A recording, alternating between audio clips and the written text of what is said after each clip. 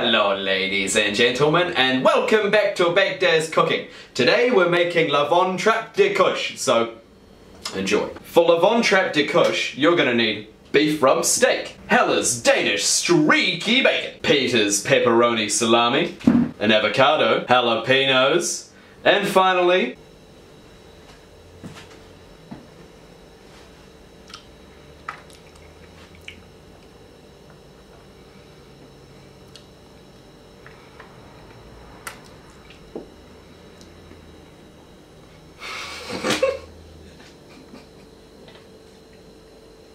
fuck it, let's just make a cheese sandwich.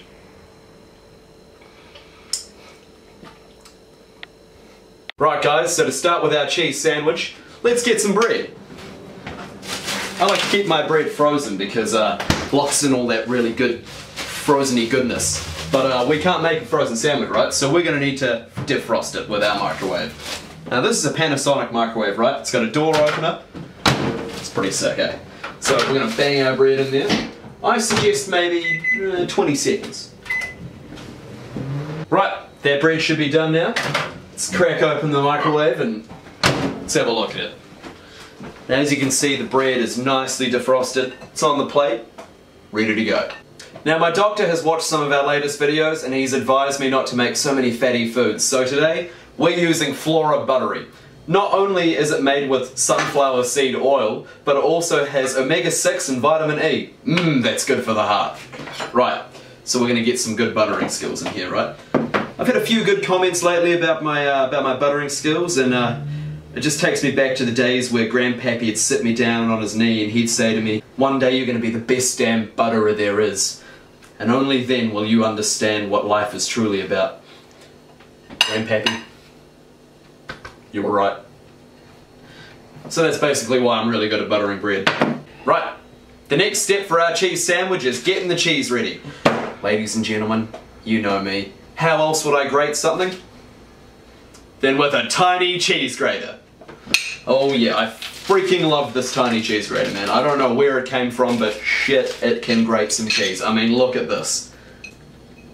Oh yeah, see how I'm getting nice fine slithers? That can just mean that when I let it sit, it can really aerate properly and we can get some real nice tasting cheese.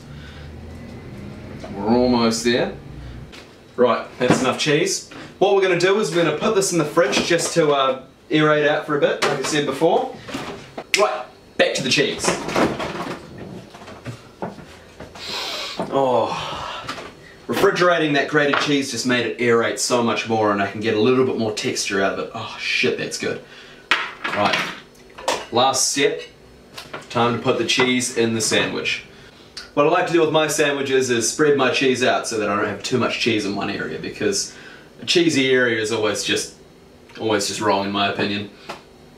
So spread that around like that, top on top, and Bob's your uncle. And finally, I'm just going to grate a tiny bit of cheese to go on top for a garnish. Thanks for watching today's episode of BlackBannerMedia's Cooking. And remember, when you can't be fucked, just make a cheese sandwich. That is fantastic. Right. Remember to keep on commenting, and I'll promise to answer every comment in the comment section. Like, subscribe, and share us around. See you later guys. Have a good one.